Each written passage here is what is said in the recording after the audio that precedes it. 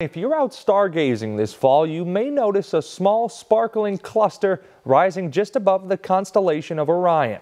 It's one of the most famous star groups in the night sky, sometimes called the Seven Sisters. Storm Tracker 16 meteorologist Jeremy Lewan has more on the science and stories behind these star siblings.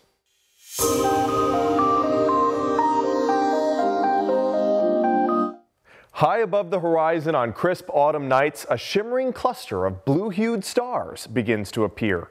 Known as the Pleiades or Seven Sisters, these stars have been celebrated in myths and calendars for thousands of years. The Pleiades mark more than just a beautiful sight. Their return to the night sky around late October has long signaled the changing seasons.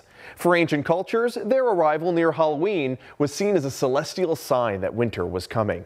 The cluster is part of the constellation Taurus the Bull and lies more than 400 light years from Earth. Despite having over 1,000 stars, only 6 or 7 are typically visible to the naked eye. The ancient Greeks imagined them as sisters, the daughters of Atlas, the titan who held up the sky, and Pleione, the goddess who watched over sailors. Indigenous groups from the Americas to Australia wove them into seasonal legends. The ancient Celtic festival of Samhain, which marked the thinning of the veil between the living and the dead, was closely linked to the Pleiades. The star cluster reached its peak around October 31st, the same time as Samhain, which later evolved into what we celebrate today as Halloween. The Pleiades will shine through the winter months, best seen into the evening, but they'll be visible through April, so there's still plenty of time to spot them.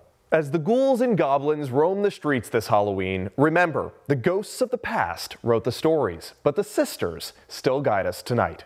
Jeremy Lewan, Newswatch 16.